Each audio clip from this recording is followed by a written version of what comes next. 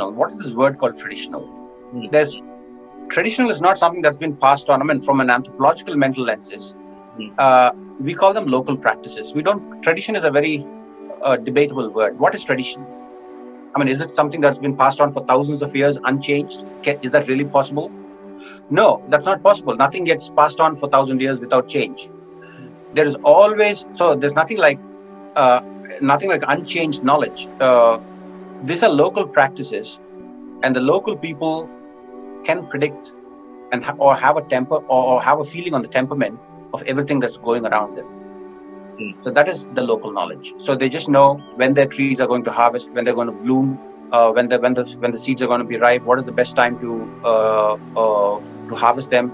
If there's a disease in them, when do you actually intervene?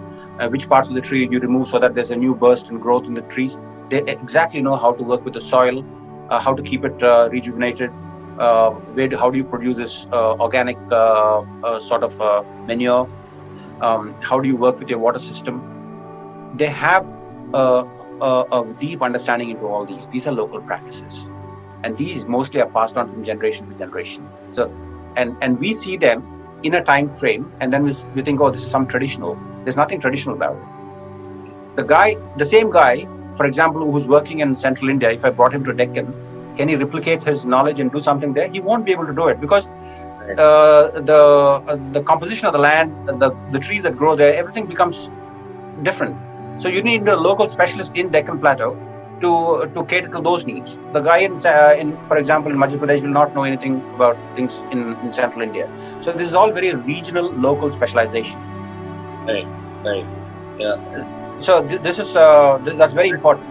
In fact, even within the state, they change a lot. Just between landscapes, they change, I think. Indeed. Yeah. So the knowledge of local people, when you put this, and then we also have on the other side a very in-depth understanding of science and about agriculture, about animals, the role of animals in a landscape, the role of soil in a landscape, how to conserve water. The minute you put in the new scientific knowledge that we have, along with the traditional practices, you come up with this fantastic formula that is much, much more holistic and sustainable than anything that we see in front of our screens here. I mean, the intensive landscape or the traditional landscape. A fusion is fantastic. Right. And that would also allow you to increase your yields, grow specialized crops, and also now you can have more abundance of the same. Normally, in a modern farming system, you would have all sorts of automation that improves productivity and raises the yield. Yes. How would that happen if we are trying to implement a traditional system? Traditional is the way in which it's a philosophy of how you actually dirty your hands and legs, and how you actually understand not only from the planting perspective, but a holistic perspective on how you handle the soil, how you understand the function of these little birds and insects that are around your places.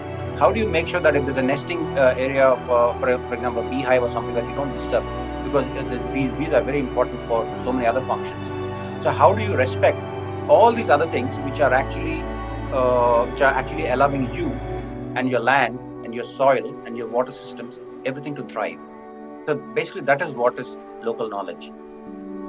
Now, if you want to integrate, as we were talking a few minutes earlier, if you want to integrate, for example, drip irrigation to conserve water in this, nothing wrong in that. You're actually making it much better.